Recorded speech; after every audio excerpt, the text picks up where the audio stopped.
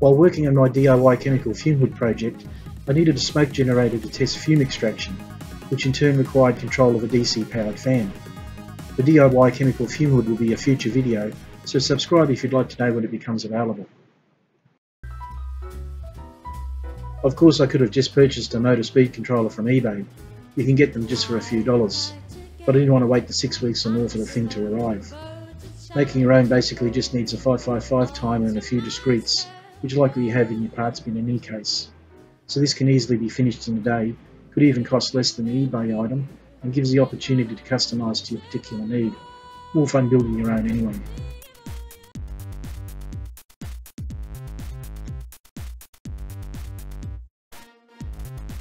The actual circuit is the typical 555 timer in astable configuration.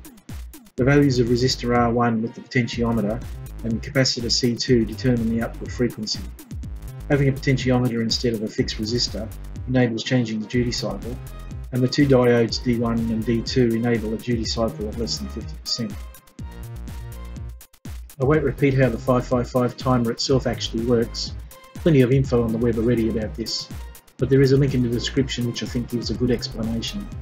For the MOSFET, I used an IRF 540N simply because that's what I had on hand, but it can handle up to 20 volt VGS 30 amp source current and has an RDS on in the milliohm range. Before I show a practical example of component value selection using this breadboard circuit and a computer fan, a few points about the circuit component values from the 555 timer datasheet. Due to the internals of the 555 timer, the datasheet recommends R1 to be a minimum of about 5 kiloohms. In astable configuration, the value of R2, which in this case is a potentiometer, should be a minimum of 3 kiloohms to ensure oscillation.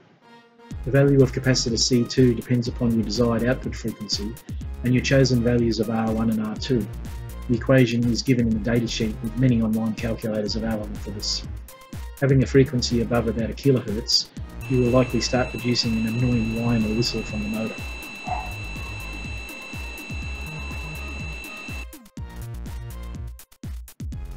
In order to test the circuit and experiment a little with the component values, the output from pin 3 of the 555 timer is connected to the oscilloscope, which will show frequency and duty cycle, while the drain of the MOSFET pin 2 is connected to a digital voltmeter to monitor the effective voltage given to the load, in this case a 12 volt computer fan, which is also monitored with a digital tachometer to show RPM of the fan.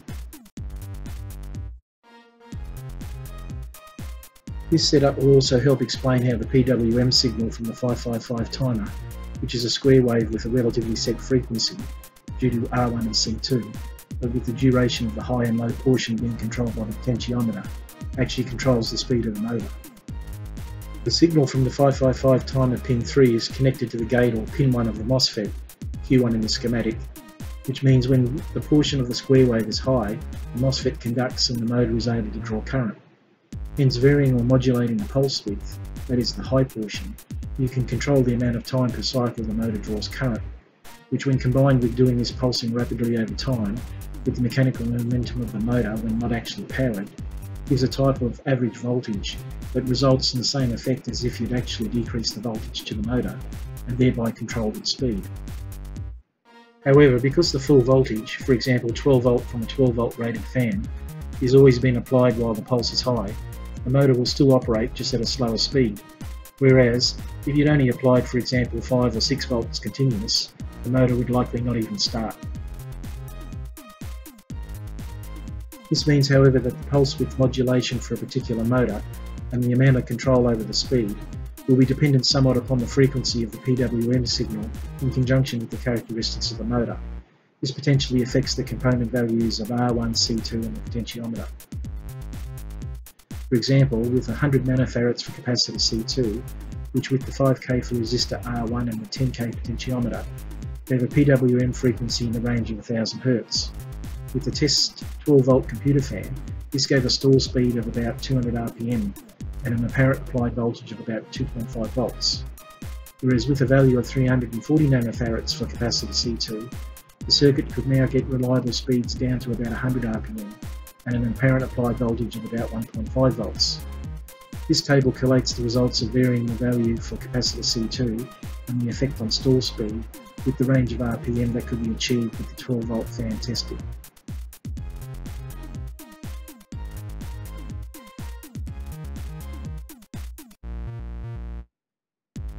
Like I said at the start, a benefit of DIY building your own is that you can mod and add whatever features desired. This is the final circuit schematic used. The basic 555 timer circuit is the same, but note the following mods. I allowed a 2-pin socket for capacitor C2 instead of the capacitor being soldered to the board. This will enable changing the capacitor later if a different PWM frequency is required to better suit a particular motor.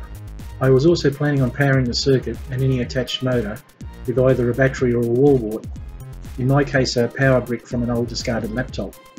So the circuit provides a jumper. I scrimped on using an actual switch, enable switching between battery or the AC adapter. Since the 555 timer has a maximum voltage input of 16 volts, and I was planning on using an AC adapter that could provide up to 20 volts, I incorporated a Zener diode and limiting resistor to provide a rough voltage regulator to the 555 timer. You could replace this with a linear voltage regulator IC, such as the LM7805 or similar if you like. Finally, added a LED to provide a positive indicator that the circuit was receiving power. This board schematic shows the final layout with the components and associated jumper wires. I just used an offcut of some Veroboard instead of making a PCB, as this is likely to be a one-off, only has about a dozen components, and I wanted to be able to finish as quickly as possible. This basic layout can be easily changed to suit your own connectors, style of DC input socket, etc.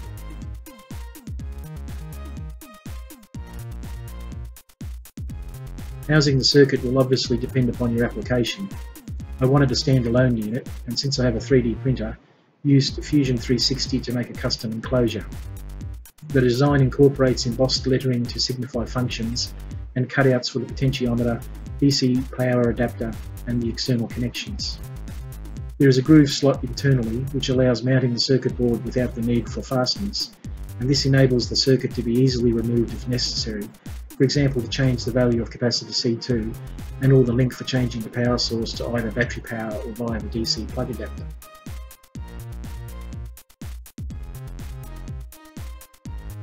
The lid allows mounting of the power switch and is a snap fit and remove type design.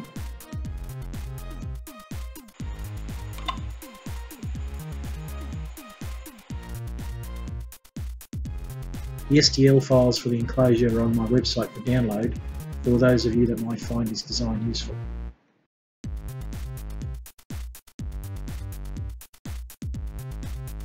The final step is soldering the various components onto the Veroboard. There is no particular order that the components should be installed. One thing of note is that I use an 8-pin socket for the 555 timer IC instead of soldering it direct to the Veroboard. This allows it to be easily removed if necessary, and it is also less likely to be damaged during soldering. I'll fast forward through the rest, both not to waste your time and to hide my lack of skill. Just need to now install the circuit board into the enclosure and hook it up to the power supply and the motor to be controlled. Well, that's about it. If you found this useful and or interesting, please like, comment and or subscribe.